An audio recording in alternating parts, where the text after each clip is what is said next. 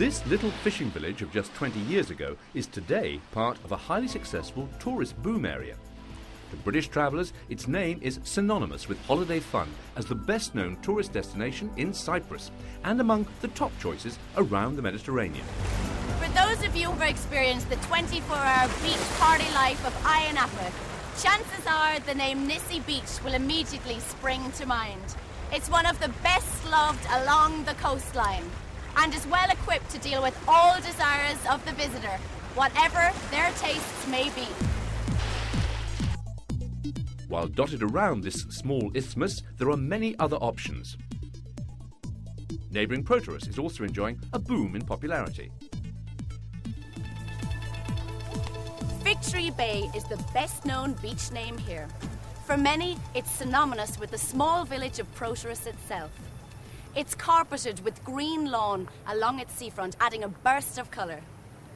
And close at hand, there's lots and lots of hotel options and self-catering.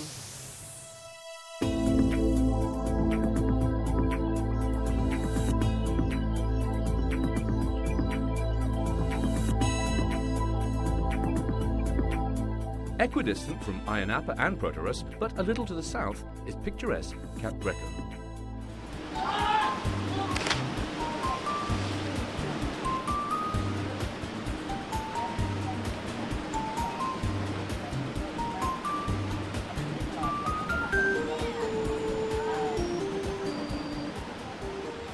As you can see for yourselves, this place is absolutely stunning. And if you've a love for rocky coastlines, caves and coves, then this is the place for you. Something to build up an appetite in those popular eating night spots. When the sun goes down and the appetite grows, so does the flow of customers going into all of the many restaurants around us.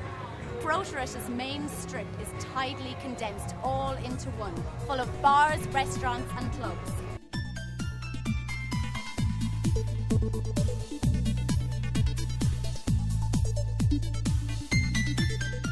The same goes for its more famous neighbour, Ayia Napa, which is increasingly identified with foods of the world, as, like the resort itself, it's seen a corresponding growth in the number and variety of restaurants on offer, not to mention entertainment and spectacles of all shapes and sizes. New York, New York.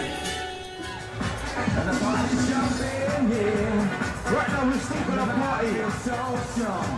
We're not gonna worry about the time, we're still going.